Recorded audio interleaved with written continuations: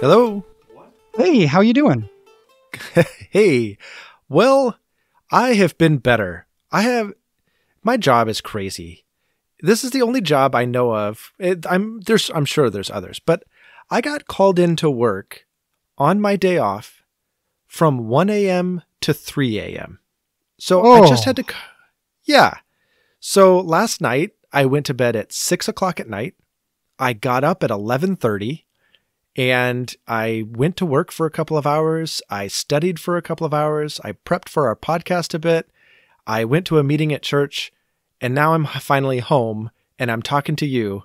And as soon as we're done, I am taking a nap. Oh man, and I pushed this conversation back so that I could get ready for it by like an hour. You Ooh. Sure did. Yeah. And you did not say a word about that when I asked you to push this conversation back. You are a gracious man. Well, I know, gosh, I spent 3 hours listening to this chapter. I spent another 2 hours like highlighting in the book.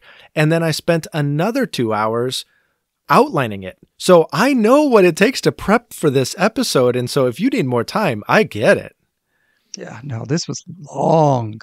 I thought I was going to have some time to work on the highlighting and outlining stages yesterday and just didn't get that time because I wasn't quite done reading because my reading time got messed up. But this was a long chapter and a lot of prep. I said to you offline, I honestly think this would have been 5 to 6 chapters of a normal modern book.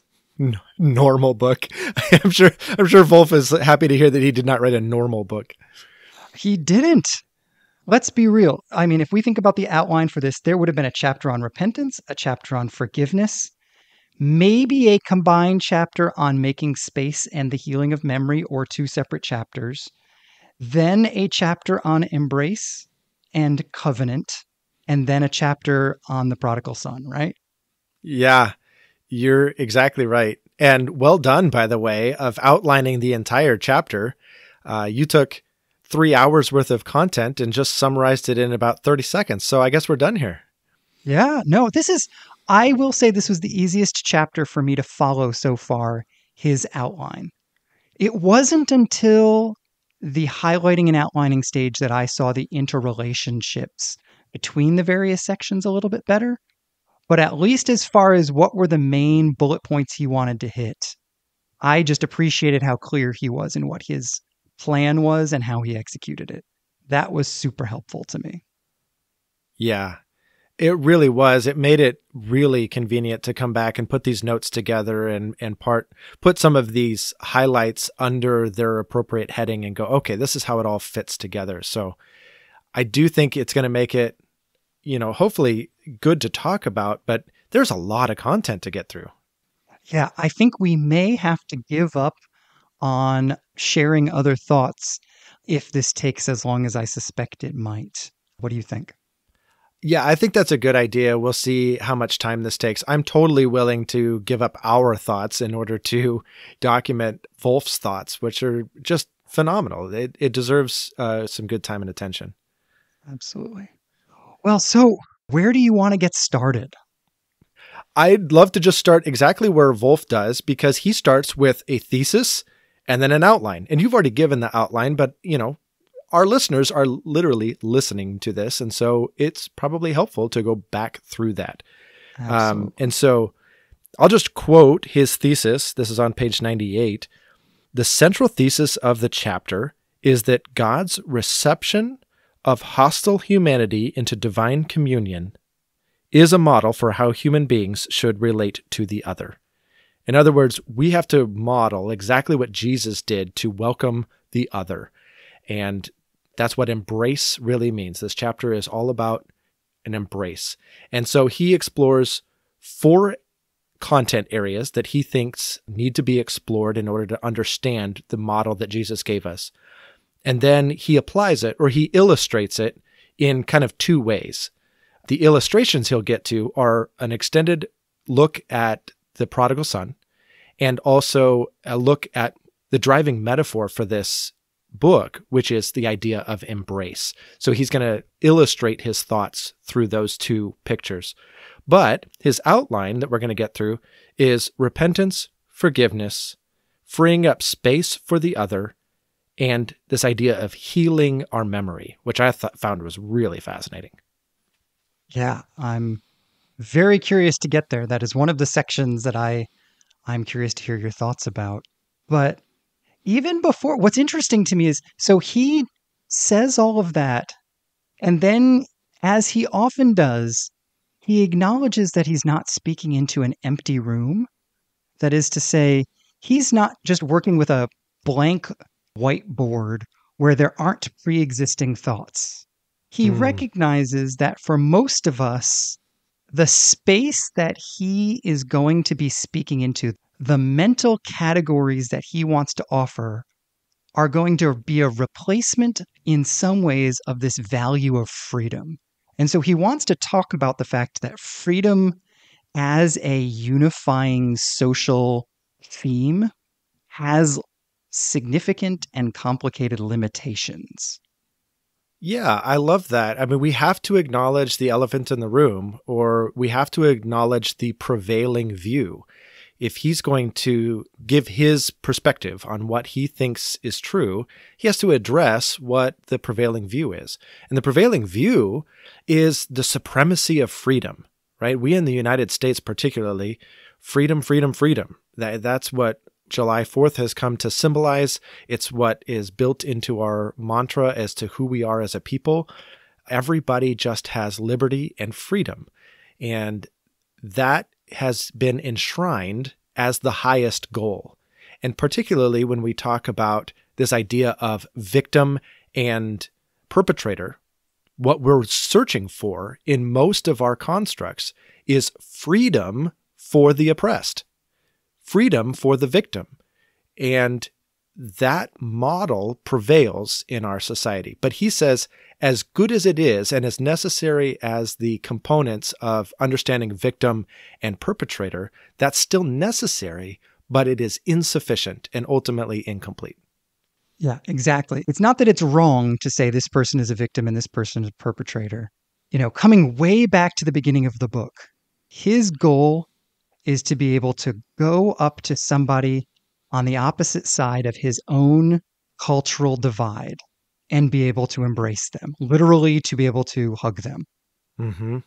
The search for freedom will not get him where he wants to go.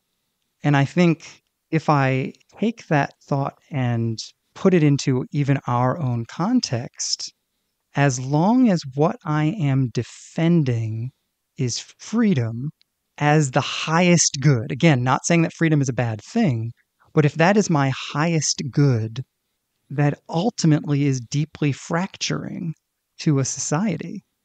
And I think that's a fascinating observation. Yeah. I mean, and that fracturing really comes in a couple of different ways. One, it paints the picture as though one party is 100% the victim and the other party is 100% the perpetrator. And that's just not how the world works. We're all messed up in some way, including quote unquote victims. Now, not to say that we're blaming the victim. That is clearly not what he's saying. But he's saying the world doesn't fall into nice, neat categories like that. And we kind of do violence to the true narrative if we want to pigeonhole the situation like that. But then he illustrates this, I think, by showing the other side of the problem with just focused on freedom, is what happens when the victim wins out. All of a sudden, they have been liberated. They have received this freedom. What restrains the victim from becoming a perpetrator? If all that we've done is created liberty and freedom and the opportunity to choose one's actions, we have not put any safeguards in place to make sure that the violence doesn't repeat from either party.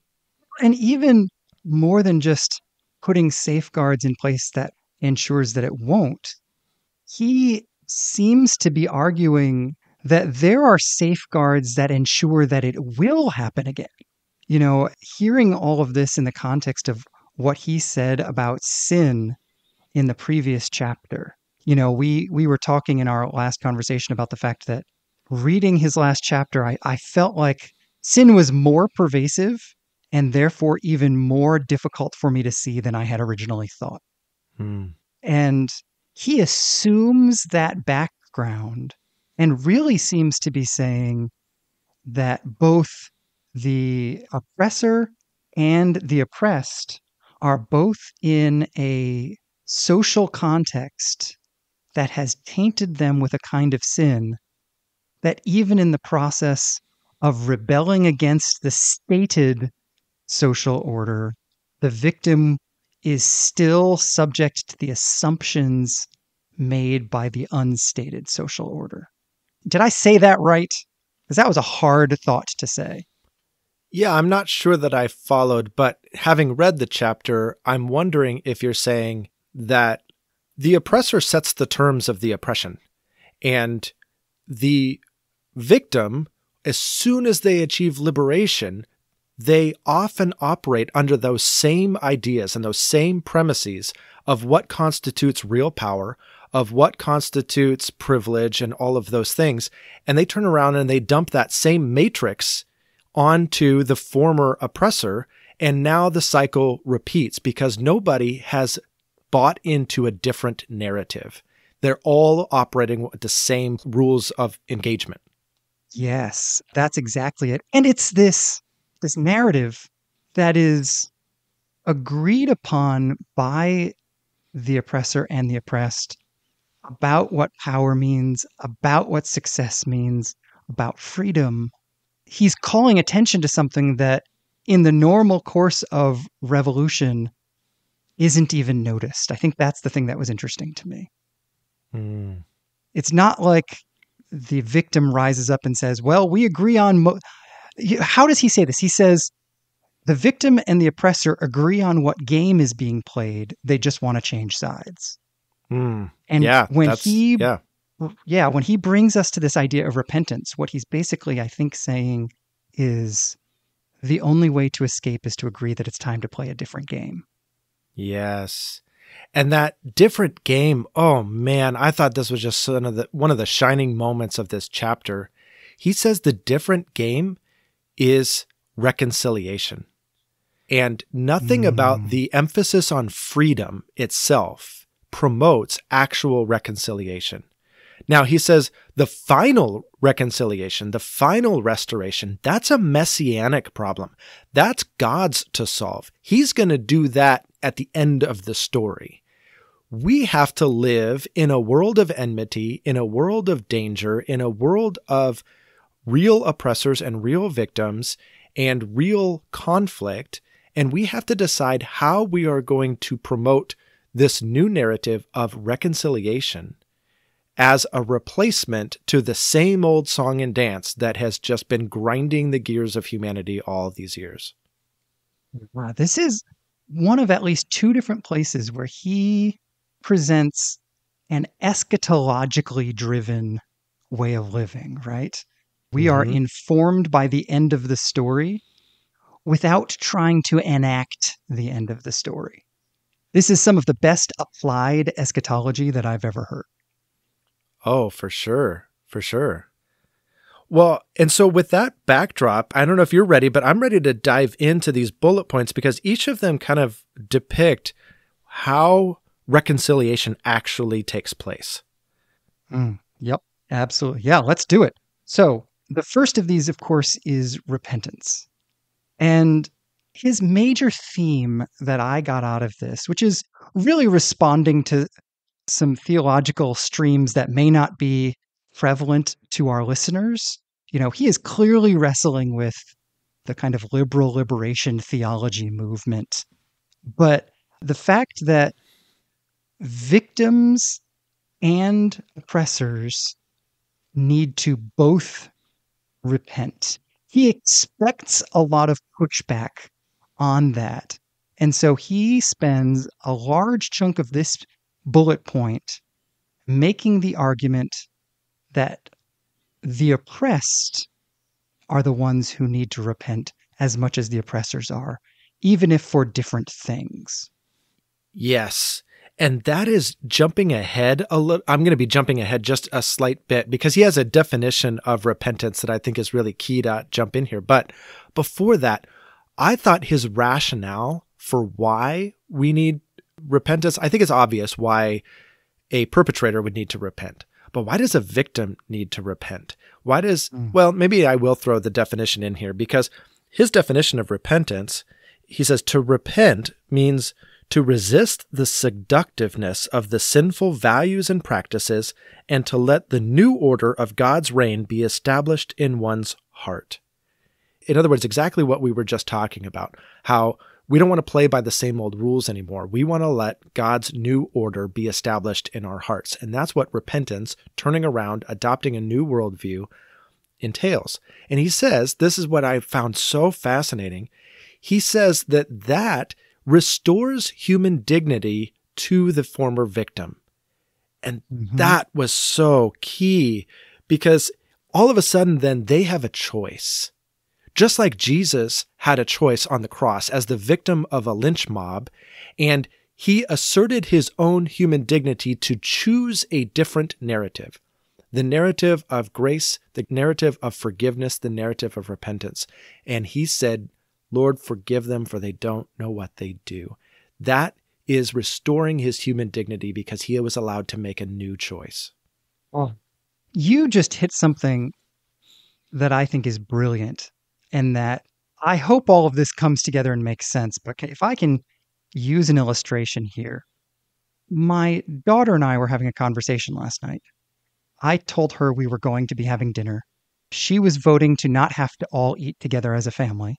And I said we were going to be eating all together as a family. And she said, then I don't really have a choice, do I? And I said, no, you do have a choice. And I was trying to articulate what is the choice that you have? Because freedom means more than living in a world without constraints. And this is exactly, I didn't say that to her. I wanted to say that to her, but listening to you just gave me the language for this. Sometimes we have the freedom of choice, but we always have the freedom of narrative. And the narrative freedom that she had that I think was really important and she wasn't catching and I wasn't able to articulate was you have two ways of looking at this. You can say, Dad is making me do this and I don't want to. Or you can say, we are doing this as a family and I am participating. But you can tell yourself whatever story you want about this moment, regardless of whether I am giving you options. And that is a freedom that no one can ever rob us of, is the freedom of the narrative. You're exactly right. And the importance of that narrative is highlighted in Volf's own words here, where he says, without repentance for these sins, without adopting this worldview, the full human dignity of victims will not be restored and needed social change will not take place. It's the linchpin to all of this. Yeah, that's it exactly. And again, I think this only makes sense with all of what Volf said in the previous chapter about how pervasive sin is. We are all playing the same game. Yes. And I know my example with my daughter was a simple one, but anything from there, moving all the way up through personal conflicts, moving all the way through group conflicts within a culture, moving all the way to cultural conflicts and wars, to ask ourselves, as people who are following Jesus, am I still trying to play the same game, or am I interested in playing the new game? And there's no way we're moving on until we actually wrestle with that question. Right. And, in the theological order of things that we're all familiar with, what follows repentance? Forgiveness. And that's clearly his next bullet point. But I am thrilled, just in terms of the flow of our conversation right now, because I also have a story about me and my daughter, but it's illustrated by this next bullet point of forgiveness. And he talked about forgiveness being really, really hard because we don't like to be wrong. And the problem is, again, when conflicts are messy, it's not as though the other person is 100% right. Mm-hmm. Like, there's this mixture, and like, it almost feels wrong to offer forgiveness when they're clearly guilty of some things. And I would really like them to repent of those things and admit their guilt so that I don't have to feel so pressured by their lack of insight into that. So they've got some mess that they need to deal with. And yet I have some mess that I need to deal with, and I need to forgive. I need to repent, even though it's messy. And that is really hard. And so my story that illustrates this, again, is a simple one, but boy, did it resonate with me as I read this chapter. The other day, I was getting on my daughter because she hadn't been keeping up with chores. And if there's a pet peeve of mine, it is, the family not pitching in to help out around the house. And because it's a pet peeve, boy, it really fired me up. And my way of confronting her was with an elevated tone and a lot of aggravation in my voice. And that was not producing good results. And so she was aggravated with me for flipping my lid. And I was aggravated with her for not keeping up with the chores, even though I had a clear expectation for that. And we were deadlocked. And I knew the only way to undo this deadlock was for me to offer some forgiveness, but also for me to do some repentance.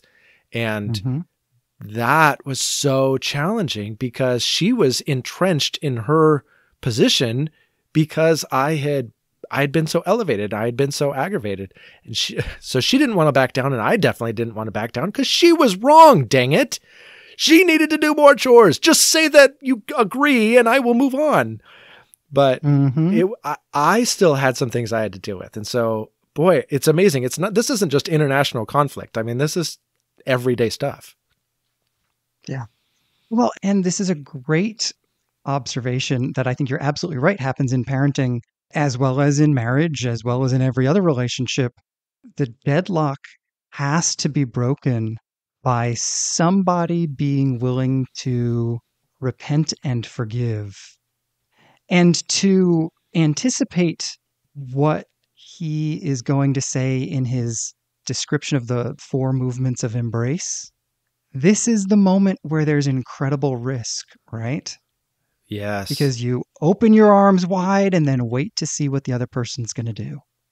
And when you open your arms that wide, you are very vulnerable. Yeah. And he brought a couple of stories of the Bible together for me in ways that I'd never seen, because I think in that moment, we fear that vulnerability and we say, okay, well, if they're going to behave that way, the only real safe way to win and not open up myself to vulnerability is I'm just going to take that to the whole next level. And he uses this story of Lamech in Genesis where he says, if Cain was avenged 7 times, well, then Lamech is going to be avenged 77 times. I'm just going to go whole hog into revenge, and nobody is going to get one over on me. And that same 77 times is the same measure that Jesus used when he said, no, that's how much you have to forgive. And I'd never caught the 77 in both instances, or the 70 times 7, however you want to say it. No, absolutely. We talk all the time about what does Jesus mean by 77 times? And I think this is the clear answer, right? What Jesus is saying is, as long as you don't want vengeance to win, that's how often you need to forgive. And I really appreciate it. He wrestled with this idea of vengeance, and then he wrestles with this idea of justice. And I loved this quote.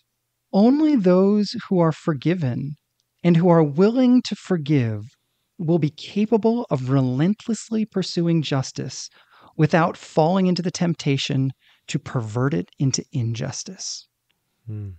That is such a profound comment. He clearly is anticipating this argument about forgiveness, that forgiveness breeds injustice. Doesn't forgiveness just let the perpetrator get away with it? And his response to that is so powerful. No, no, no, no. The only person who can authentically enact justice, or he actually uses this language again that I love. He says every act of forgiveness enthrones justice. Yes. Yes. If I am willing to deal with the ways in which I need to forgive and the ways in which I need to be forgiven, it is only after both of those two processes are begun that I can actually pursue justice in a way that is honest about not being vengeance. Mm-hmm. Otherwise, I have no right to claim that I even can tell the difference. Yeah. Forgiveness names justice, says this was wrong, and I release the debt. And he said that choice, that forgiveness, is, to bring it back to the title of the book and why he's talking about exclusion and embrace. He says, I love this quote, forgiveness is the boundary between exclusion and embrace. Mm-hmm. You have to cross that Rubicon. You have to cross that moment of enthroning justice, saying that was wrong and I release it. Now I open up my arms and I am prepared for an embrace. That is what forgiveness requires. Well, and this is where I love the fact that he asked the question, how do we find the strength to forgive? And again, the beauty of his language on this, he speaks of prayer as the place where we find the strength to forgive, but not in the way that I would typically think. As an evangelical Christian, I think of my response in prayer to this kind of anger or this kind of hurt or offense to be that I come to prayer and say, God, I have been hurt and I know I'm hurt. Please give me the strength to forgive. Please help me. He prescribes, based on the Psalms, a very different response, which is to pour out your rage in prayer. I love this sentence. Rage belongs before God, not in the reflectively managed and manicured form of a confession, but as a pre-reflective outburst from the depths of the soul. Yes. Yeah, because that, to me, that's where justice is enthroned. You're saying this is unjust, and I bring to you, God, all of my wrath, all of my anger, all of my hurt, all of my discouragement that this is the way it is, and it shouldn't be. And I'm placing it before you. And in the process, I am placing both myself and my perpetrator, and now bring healing. That's a powerful prayer. Yeah. And we talked about this a lot when we were going through the Psalms throughout the summer, but I just appreciate his willingness to wrestle with and reckon with the fact that authenticity in our relationship with God, both about what has been done to us and about who we are, all in the same moment, is an incredibly, incredibly transformative experience. Yeah. Yeah, so I want to dive in now to this third point about making space for the other, because I think this is one of those things that is actually really complicated theology in a way. So I do want to dive into the theology, but maybe this is a good moment to bring in his overall analogy of the embrace, because that's his guiding metaphor. And so you're opening up your arms, and you are waiting. And you are allowing space for the other. The open arms are an invitation that says, you, please come to me. I lack without you. Please come. I invite you. But it is not just like running over and hugging somebody and just stealing that hug. It is opening and letting them respond. And I think that helps guide my thoughts, at least, for what it means to make space for the other. But then he also tackles this theologically, and particularly with the Trinity, which I just love. In fact, he even brings in John Zizioulas. So I was just going to say this. Your guy made it in here. Yes, exactly. I'm sure that John Zizioulas would be thrilled to know he's your guy. But But nevertheless, Yeah, this he's is suddenly elevated. Yeah. Yes, that is an elevating thought. But I would not have known who this was.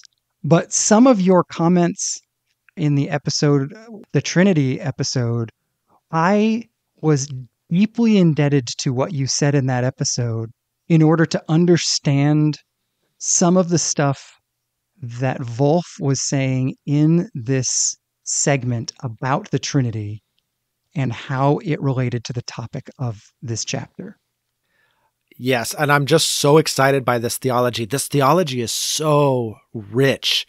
And if I can capture it, I would say it's a realization that everything in the world exists because of the intertrinitarian love between Father, Son, and Holy Spirit.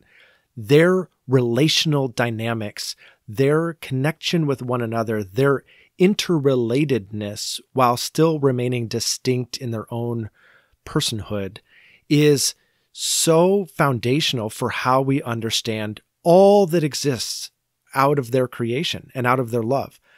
And we have to realize that that is the definition of self-giving love. Not only that they love one another, but that they would create a whole world and donate themselves, donate the Godhead to that world, and even give themselves up in the person of Jesus dying on a cross to redeem and restore and invite back in that fallen humanity.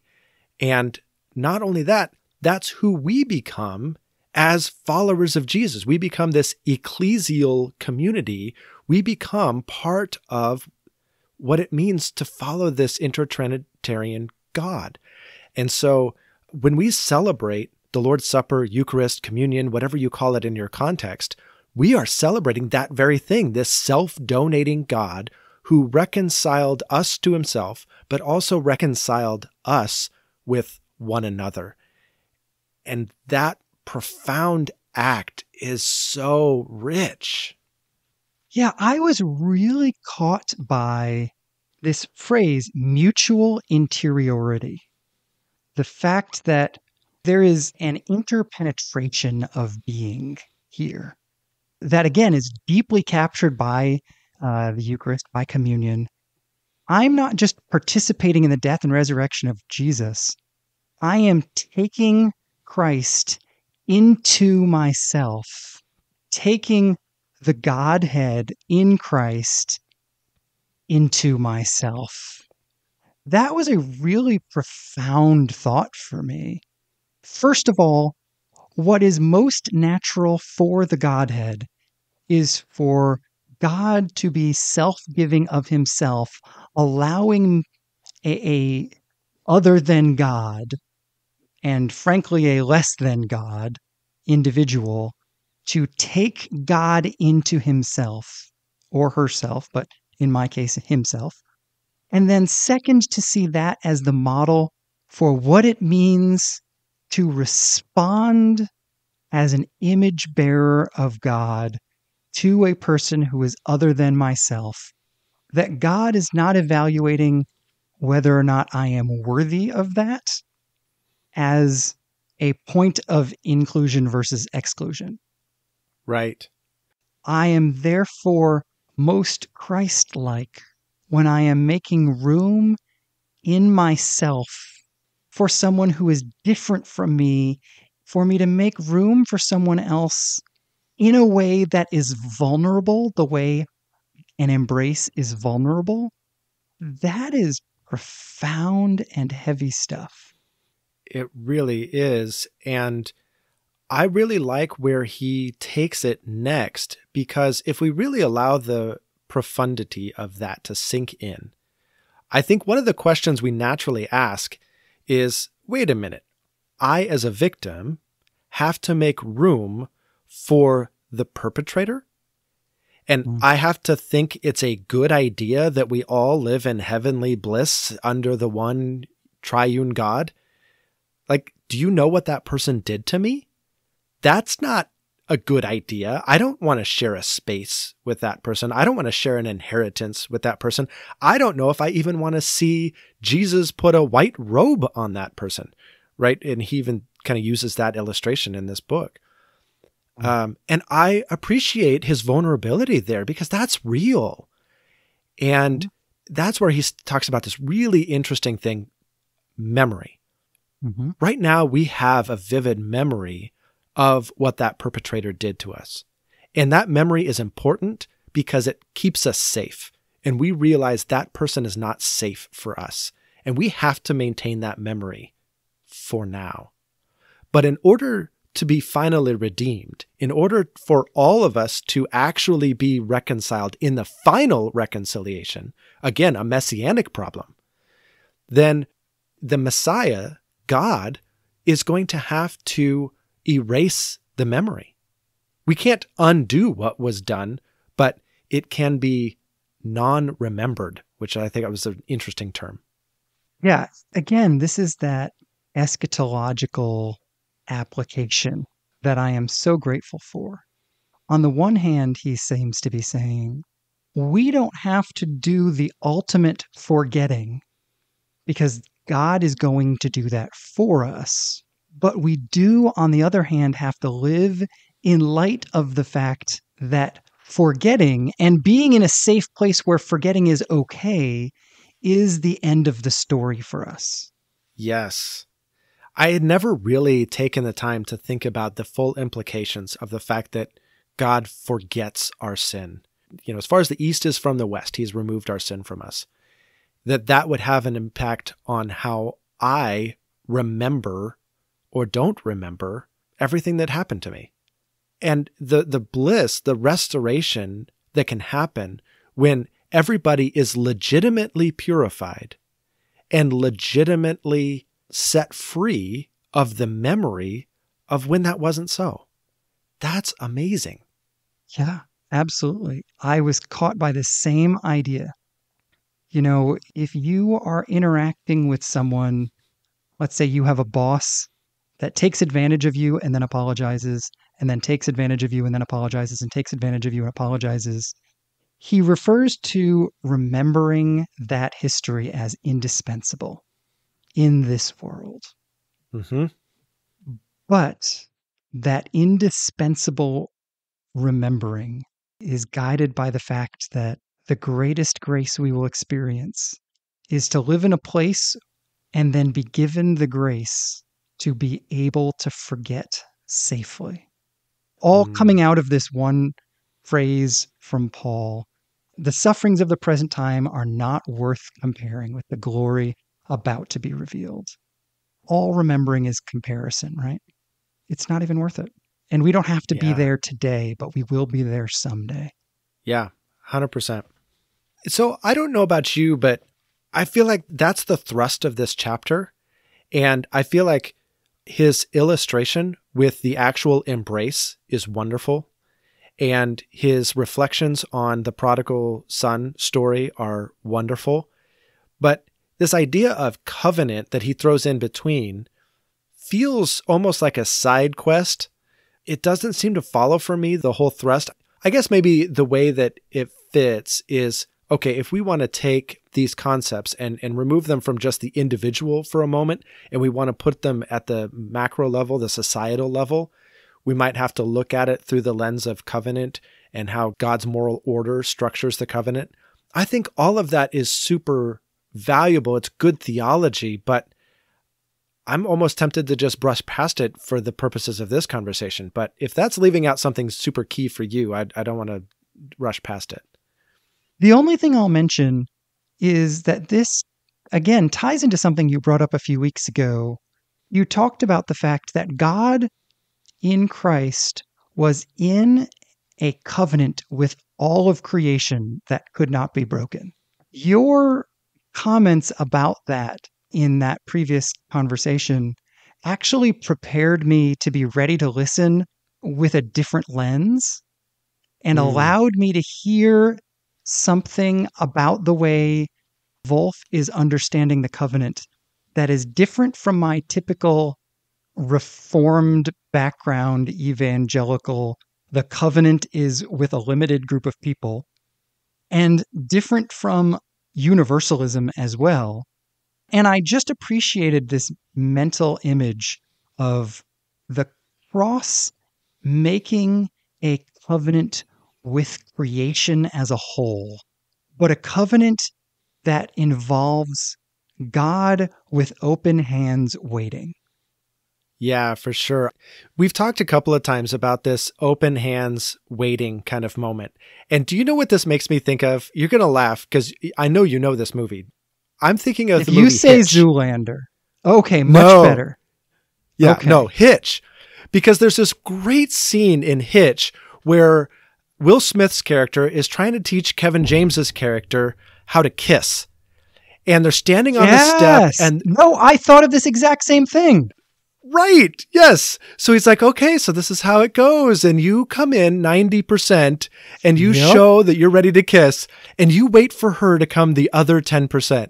And so he's like, okay, go ahead, practice. And so Kevin James just goes the whole way and kisses him. And he's like, he freaks out. He's like, oh, you don't go the whole way. You know, I said 90 and then I come 10, you know, it's this great scene, but that's exactly what's happening with this open arms thing, right? Like I'm opening, man. I am ready to receive, but I'm not going to come the full 100%. I'm going to wait for you. It's exactly right. And that's a great illustration. And I hadn't written it down, so I didn't think of it in this conversation. But yes, there are a number of very insightful moments in the movie Hitch. Yeah, right. Almost as insightful as Volf himself. Almost. So if I can, for just a minute, I'd love to dive into his kind of culminating thoughts in this chapter, because as he says, they're really foundational to the whole book. It was on his reflections on the prodigal son that he really started the genesis of his thinking. Yeah, absolutely. I have been looking forward to this story because I think you even mentioned it in our very first episode about Exclusion and Embrace. So I've been really looking forward to talking about it. As you read his telling of the story of the prodigal son, what strikes you? I think his emphasis on relationship, and that I've never really weighed that out, honestly, in my analysis of the story. But he says, look, everybody is referred to in relational terms: father, son, older son, brother, right? These are relational terms. And even, so then he even says, okay, so the whole story is, what relationship are these people going to hold? So the younger son tries to unson himself. He tries to pretend as though his father is dead and he has no father. And the older brother doesn't welcome him back. He tries to separate himself and pretend he has no brother because his brother is dead to him.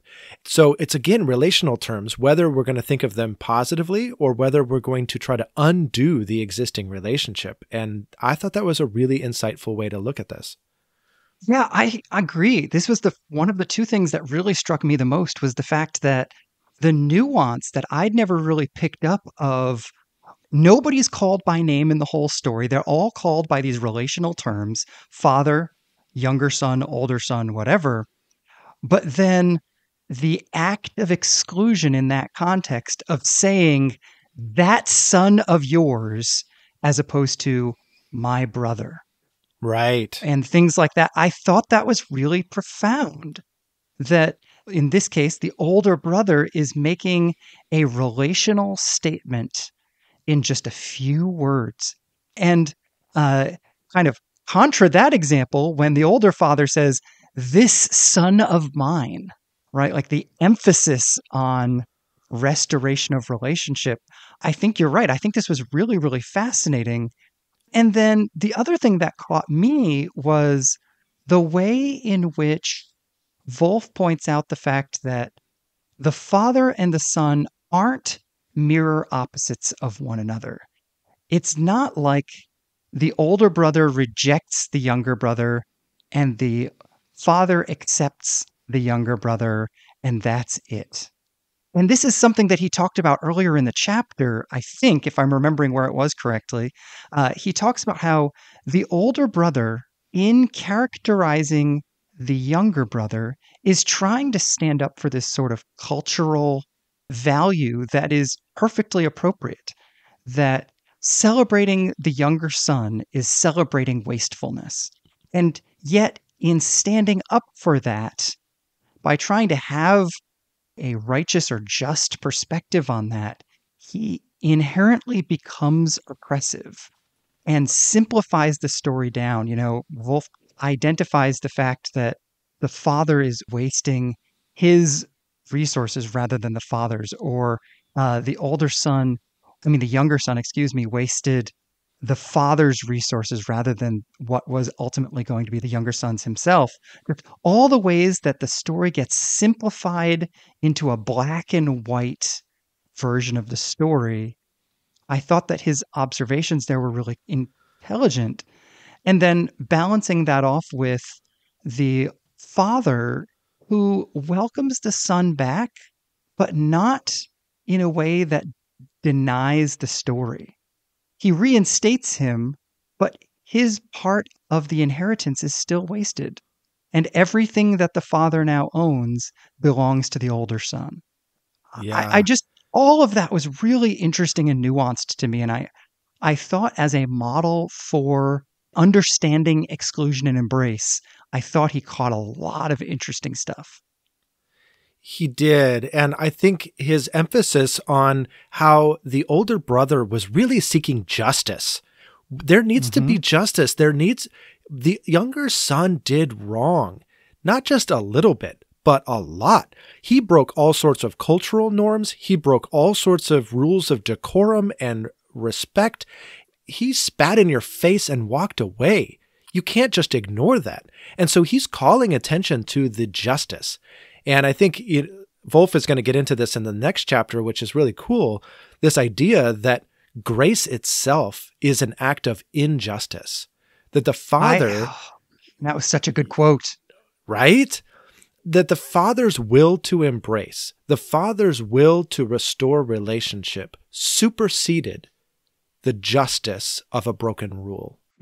That relationship is prime, and this sense of justice over rules is secondary. And that's a challenge. It is. I know he's going to work out that thought quite a bit more in the next chapter. And I'm really looking forward to wrestling with that with you, because that is not the way we as evangelical Christians normally act, and myself included. We don't put the relationship in the primary place. And so I'm really just looking forward to wrestling with that in the context of his larger argument he's going to make about it. Yeah. What a good teaser for next week. But, and again, if we take this as a moment to turn to our conversation partners that are listening with us, I'd actually be curious for folks to comment.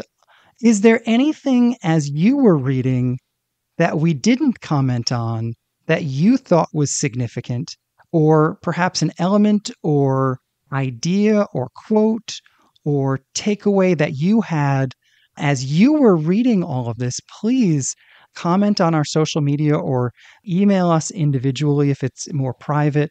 But I get so much out of hearing what other people were thinking when they were reading. And it helps me see writing in such a different angle that I am genuinely looking forward to folks sharing a little bit about what they had, even if it's just a post, and I send these to you sometimes about other things. I will underline something in a book that I'm reading, a print book that I'm reading, and then I just take a picture of the page and send it off to you, because it's the easiest way to say, this is what I'm thinking about. Yeah. So any way that people can share their thoughts with us, I would just be so curious to hear. Yeah, absolutely. I'm looking forward to extending out, having multiple conversation partners on this, because it's such good stuff.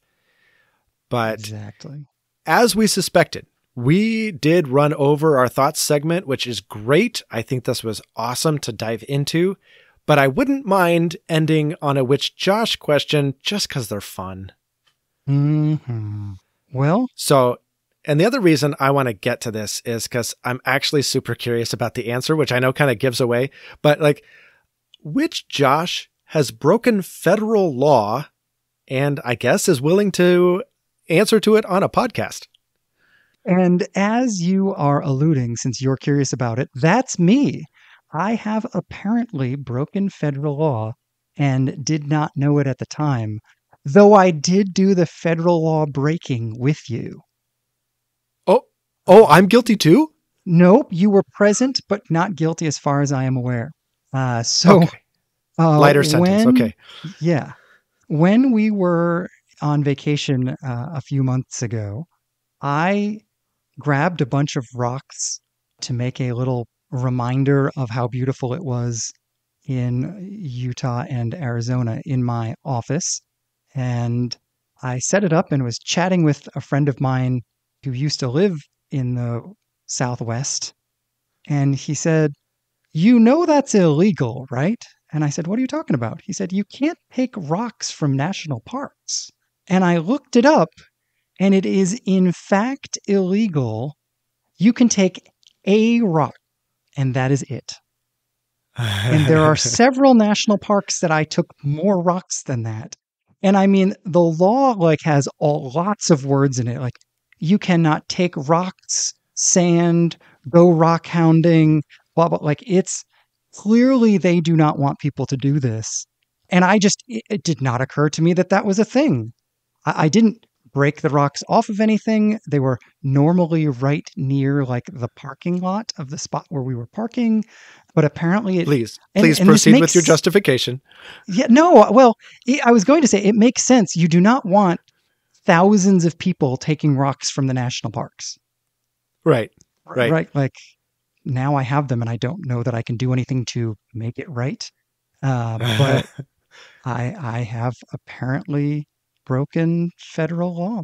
So that's awkward. And by your own admission, you were a serial offender.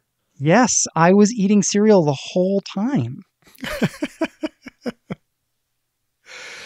Okay, well, we should probably let the feds do their investigation. And if we can, maybe we'll record another episode next week. Sounds like a plan. Chapter 5, Oppression and Justice for next week, huh?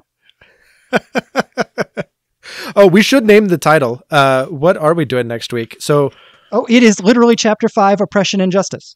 That's actually the title. Oh, here I was thinking you were joking. Okay. Nope, I am not.